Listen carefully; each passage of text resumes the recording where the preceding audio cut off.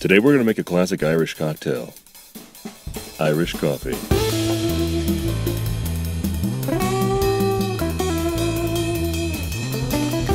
For this drink, you're going to need an Irish coffee mug, a measuring cup, a bar spoon, a coffee maker, a whisk, and a bowl, or in this case, a large measuring cup. This drink uses whiskey, coffee, heavy cream, and optionally, a sugar cube. In the books, James Bond was a big whiskey drinker. He drank whiskey almost as much as he drank coffee. Bourbon and Scotch were by far his favorite whiskeys, but when the mood seized him, he also drank Canadian rye whiskey, Tennessee whiskey, and Irish whiskey. The most common Irish whiskeys, the blended Irish whiskeys, are pot still whiskeys that are cut with neutral grain alcohol, essentially vodka. So for Irish whiskey, I always like using a single pot still whiskey, or what used to be called a pure pot still whiskey. They're much more flavorful and robust.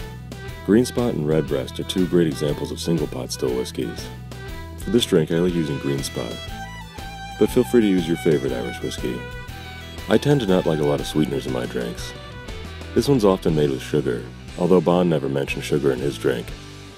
However, it works well in this one. Sugar will dissolve quickly in hot water, or in this case, coffee. When it comes to cold drinks like the old-fashioned, I tend to steer toward using simple syrup over sugar cubes. That's because sugar has a hard time dissolving in alcohol, particularly when it's cold. But for hot drinks, the sugar dissolves almost instantly. As for the cream, you want to float it on top, so you have to sip the hot drink through the cold cream.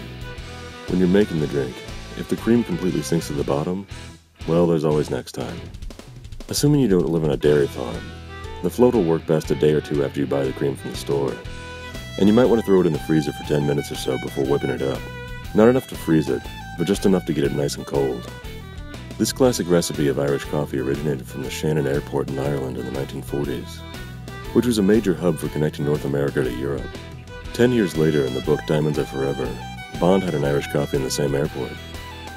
Fleming must have had one there, because the drink certainly left an impression.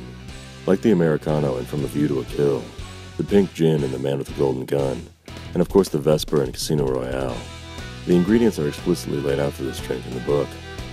After a steak and champagne dinner, Bond thoroughly enjoyed the marriage of his two favorite things, whiskey and coffee. We're going to build this one in the glass, or in this case the mug, and we'll start by warming up the mug. Add hot water and set it aside. Next we'll brew some coffee. If you're using a French press, add your grounds, pour in your hot water, and let it steep. Then dump the hot water from your mug and drop in a sugar cube. When your coffee's done, pour in about 4 ounces of coffee. We're just going to eyeball this one. Give it a quick stir to break down your sugar cube. This will happen very quickly. Next we're going to measure 2 ounces of Irish whiskey, pour it in your mug, and give it another quick stir. Whip up your cream with a whisk, and slowly pour it over the back of your bar spoon to preserve the layers.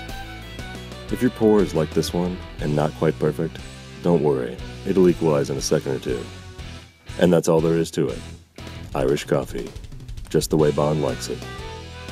Sláinte.